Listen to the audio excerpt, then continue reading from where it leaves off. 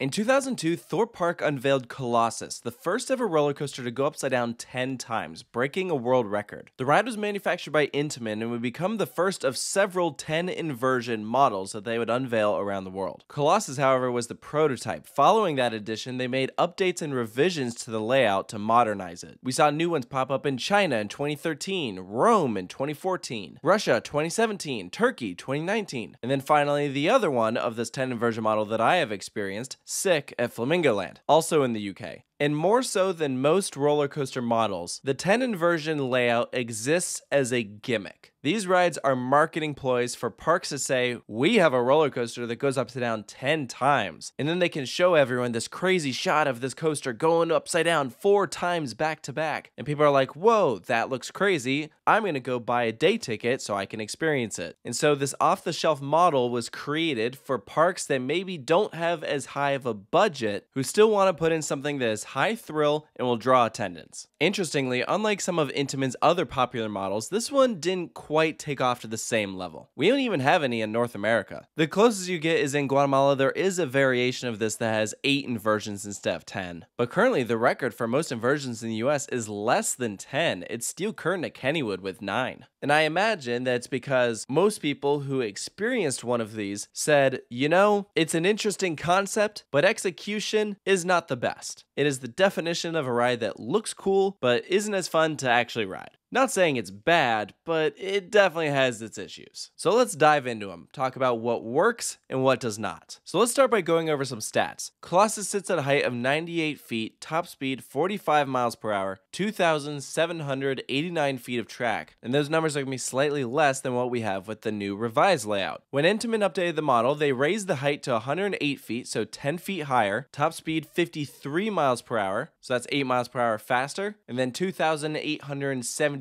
feet of track, or 82 feet longer. But their layouts are more or less the same. You have a vertical loop, an airtime hill, cobra roll, double corkscrew, a quadruple heartline roll, and then one final heartline roll but going the opposite direction into the brake run. I first experienced a 10 inverting coaster back in 2018 with Colossus at Thorpe Park. I only got to do it once, which was in the back car. I returned to Thorpe Park in 2023 and got to experience it then in the front row, and then on the same trip got to do several rides in on Sick. And you know, thinking back to my first ride on Colossus, prior to riding it, I had not heard great things. The biggest complaint was that it is a rough, uncomfortable experience. During both of my rides on this, I did not think it was that bad. Like, especially when I sat up front, it wasn't even rough. Maybe I just have a higher tolerance for it, or maybe it's because I was keeping my head forward so it wasn't banging up against the over-the-shoulder restraints. I can see how this ride would be uncomfortable for people. Certainly, those 4 inversions in a row are not for everyone, but just with how those trains ride on the track, there wasn't any major shuffling or banging back and forth. I know that Thorpe Park is currently doing some work to retrack the coaster, which certainly is appreciated. I'm not going to say no to that. But like when you compare it especially to Saw right next door, that ride is legitimately rough. This is at least tolerable. If there's a big downside to it, it is of course the over-the-shoulder restraints that I mentioned. These things are bulky and certainly make you feel like you're in place. But I think about how Intamin was able to swap out some of those original restraints on Intamin 305, Maverick, Storm Runner, and replace them with that softer material. I feel like that is an upgrade that Colossus could absolutely benefit from. And I think even more so than the profiling changes, the biggest difference you'll see with Model A versus Model B is a complete redesign with the trains. The 10 inversion coasters like Sick at Flamingo Land have lap bars. You feel very open and exposed when riding on this vehicle. When you first pull them down, in a way they kind of look like Skyrush's lap bars. However, while those sit on your thighs, this sits actually at your waist. So it's definitely more comfortable, at least for most of the layout. I do think that those 4 inversions back to back with a lap bar can be kind of a lot. When you're wide open, as you're rotating around, your body's just like hanging to the side. You're left in an awkward position until you level out. I almost feel like with the over-the-shoulder restraints on those 4 back-to-back inversions on Colossus, you at least feel more contained and your whole body isn't just dangling upside down. So for the most part, I thought the lap bars were an upgrade. I gotta imagine that for the public, it probably spooks them a little bit hearing that this roller coaster goes upside down 10 times. And what? There's no over-the-shoulder bar?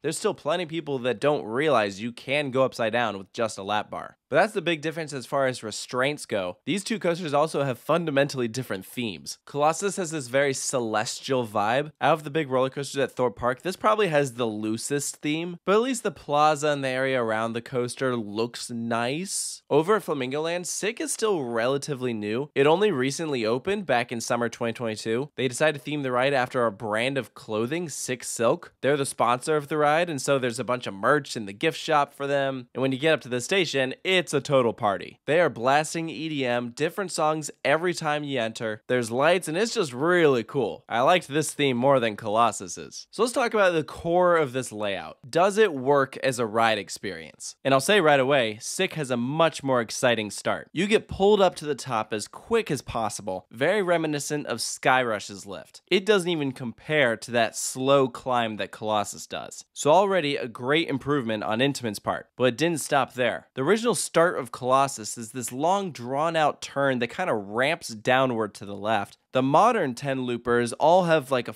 formal drop that Colossus was really missing. It's not anything crazy, that's not really the point of this ride, but I enjoyed kind of getting whipped to the side. It feels like you build up more speed. And these rides waste no time heading straight into your first of 10 inversions of vertical loop. And I actually grayed out a little bit coming out of this element. An airtime hill immediately follows this vertical loop. That's the only like non-inverting element that takes place during this layout. It was some really nice floater, good pop there. And before we get into the Cobra Roll, I gotta talk about first the mist that is on Sick. There are 3 spots on this ride where riders get misted, and it is just way too much. It is like a full-on water effect. You get legitimately wet. At least when I went, I thought they needed to dial it back because you get hit with it before the Cobra Roll. And then after the Cobra Roll, when you're diving back into the tunnel, you hit it a second time. And then entering the final breaks into the station, one last time, more mist. It was pretty over the top. The Cobra Roll I thought was fine, not anything super whippy. I actually really enjoy these 2 corkscrews that immediately follow. The transition into them is just so fluid. I thought they really worked. Now, the 4 inversions back to back. In my opinion, it's too much. It is very dizzying doing the same motion over and over and over again. I think this element is here purely for the gimmick and not because it's actually fun to experience. Like I think about when you walk up to Sick at Flamingo Land, you can get this shot right here, right? Visually, it's amazing. But when you're actually riding it, it's not fun. At least for me. Now, that's not saying that Intamin did a bad job with the Heartline roll, but when you do the same motion 4 times in a row, it's the repetitiveness that makes it uncomfortable. If you dial back to 1 or 2, totally fine. But in its current state, when you come out of that final roll, you're like confused and lightheaded. I think there's a reason that most roller coasters don't do this. I think it's cool that Intamin just went for it and did something different, and I think it's an absolute win in terms of the visuals, but from a rider perspective, it honestly felt like a cop-out to get the inversion record. Like I think about the Smiler, that thing has 14 inversions, and each one of those elements is different. You don't get sick and tired of going upside down. Here, you absolutely do. In my opinion, this is by far the weakest part of the ride. You would easily have a better, more enjoyable experience if you just had 2 of these back to back. I think hitting the brake run, I was just like, wow, I'm glad that's over and I need to stand up, walk around, drink some water. I don't know if this is a roller coaster I'd particularly want to like marathon. Granted, I still ended up walking away from Sick doing it, like 4 times, I think, during our visit. It was my favorite roller coaster in the park. Colossus was not my favorite roller coaster at Thorpe Park. It's a neat novelty experience for what it is, but it's never going to be a coaster that I'm going to be running back to. Which is a shame because it had me in the first 2/3. I was completely on board with it, but I'm not going to lie, they lost me in the ending. So let's talk final scores. Colossus for me is like a solid 5. I'm relatively neutral about it. I don't love it, but I also don't really dislike it. I'll still ride it when I go, and maybe I'll consider a re-ride. Looking at Sick, I think the upgrades they made are definitely nice. It also, just presentation-wise, looks a lot better. And compared to everything else at Flamingo Land, this is the clear winner. So I'd say Sick is probably a 7. Now let's say that you took away 2 of those inversions at the end. Suddenly, I think that ride would be an 8. But then, would the public be as interested in it? For marketing purposes, it sounds a million times better to say our ride goes upside down 10 times than our ride goes upside down 8 times. So it is what it is, but I want to hear from you guys down in the comments below if you've experienced one of Intamin's 10 inversion roller coasters. What do you think of them? If you agree with the points that I brought up, if you think there's anything I missed, be sure to post that down below. And stay tuned for more here at Coaster Studios, and I'll see you next time.